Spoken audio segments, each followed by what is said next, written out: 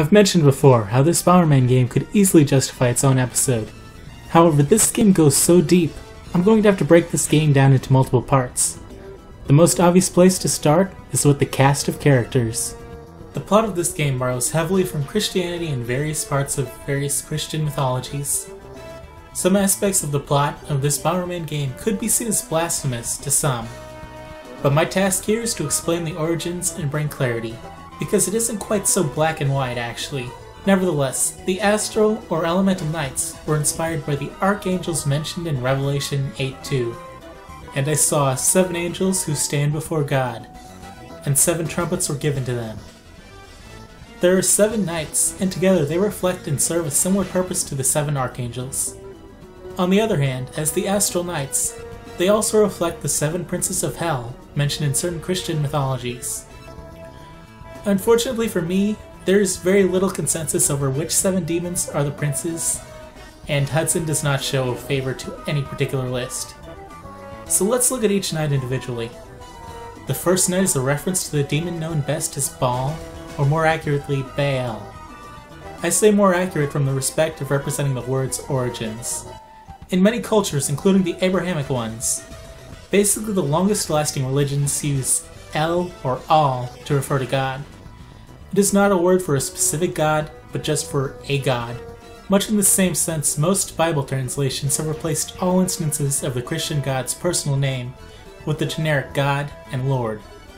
Some groups believe it is disrespectful to verbally utter or write God's personal name for any reason, so for them I will not speak his actual name here, but you can look it up.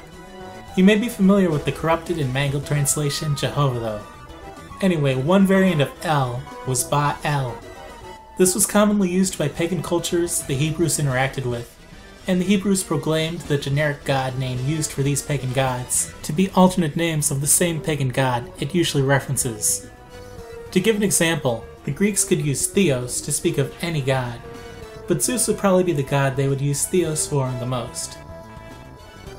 Ba-El was used primarily for the pagan god Hadad. Later on, when people got into demonology, many of these pagan gods became demons and even princes of hell. One last interesting thing is Ba-El is a word used to describe the fruit of a sacred Hindu tree in the Africa-Asia region, known as the birthplace of man to many major religions, oddly similar to that tree of the knowledge of good and evil. In Japan, his name is similar, but closer to that of a demon named Valfar. If you swap the B with a V, and swap the last L for an R, in English it becomes closer. This demon is known for both having a connection to thieves and trapping his victim. Balefale is fought in a prison planet. In translation, this seems to have been one of only 2 names that lost anything. Also, one more last thing. I know it's like my 3rd last thing, but thanks to the Internet Dictionary forcing random words to my phone, I've been informed baleful is a word meaning menacing and malicious. The second knight's name comes from Behemoth and Bahamut. This is traditionally an ancient dinosaur-like monster from Hebrew mythology, but is like his brother Leviathan, often considered a significant and evil demon. Only Behemoth has great strength. Bahamut originates from Arabian mythology as a kind of Leviathan-Behemoth hybrid of an even greater scale that has been tasked with holding the earth and space. The key thing, Behemoth's strength and size, reflects these guys. The Honorable Wind Knight is ultimately based on the goddess Ishtar and Astarte, who are essentially the same pagan fertility and war gods, just from different cultures. Being male, he is likely based on the male version of the goddess named Ashtaroth. You would recognize this pagan god's pagan Christian holiday, Easter. Like others, this pagan god was eventually classified as a demon. One thing of note about him is his ability to control serpents. Guess what his stage contains? Snakes. The female Lightning Knight's name comes from Azazel, sometimes spelled Azazel. This demon was considered the patron demon of scapegoats. In Japan, she was supposed to reverence Baal, but along with Balefale, this was lost, probably because of his name being improperly translated, and they guessed Azazel. Personally, I like her English name and meaning better. Remember Hadad though? He was a storm god, and Zal is a lightning knight. Another pagan god the Hebrews encountered was named Moloch. Over time, like the other pagan deities, he was classified as a demon in disguise. In Paradise Lost, Moloch was characterized as a great and powerful warrior. Moloch, the knight, is known as the strongest knight physically. This is the one that is hardest to pinpoint. In Japan, the name is identical, but without the H. Name-wise, Neon has the closest name, but nothing about her particularly fits with the Knight of Light or Pleasure. Neon is the demon of hate. Maybe hate is pleasurable? This name for the Knight of Darkness comes from the demon Beelzebub, known as the Lord of the Flies. This is very fitting since flies help eliminate decaying corpses, and he waits on the planet of death and consummation. I've always been fond of exactly what they did here. In Japan, there's not a clear difference between L's and R's, and the Japanese often mix up the letters when working with foreign words. When translating a Japanese work, referencing the Western alphabet, often the translators forget to check L and R and see if they should be swapped. Mega Man X Command Mission infamously has a typo only in the manual, calling the antagonists the Liberian Army.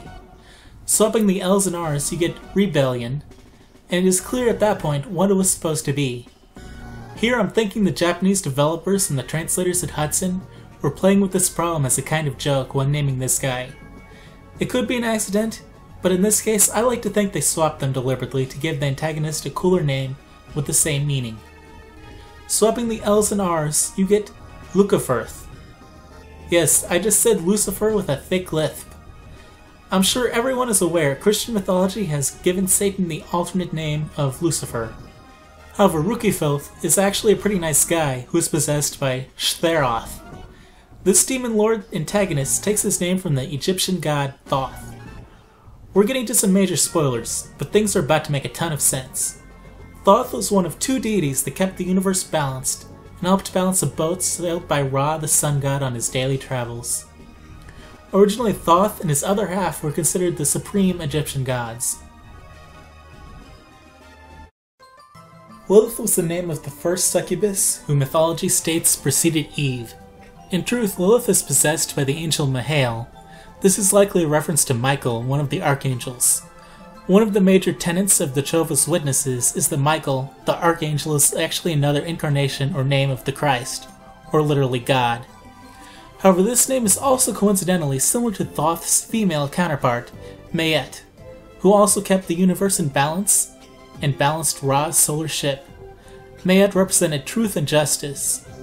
The angel, the fusion of Thoth and Michael, is all a reference to these two Egyptian creator deities. And when we get to places, this will all become even crazier.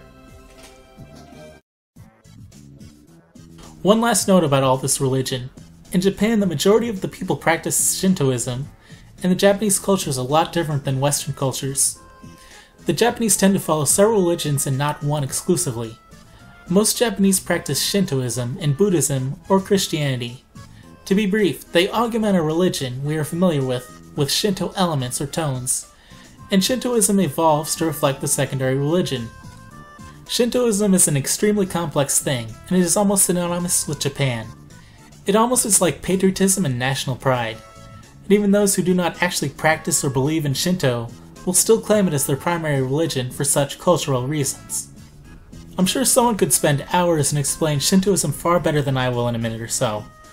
One of the major Shinto beliefs is the separation of good and bad, and most things have good divine parts and non-divine parts. The point is, this whole thing may not reference Shintoism, but it will be colored by certain principles. So in Japan, it isn't seen as quite as blasphemous to imply God and Satan are essentially one entity that divided itself. The Japanese perspective would be closer to one single sentient cosmic force being divided into a kami persona and an evil persona. God and Satan would be two distinct personas who came from one cosmic force.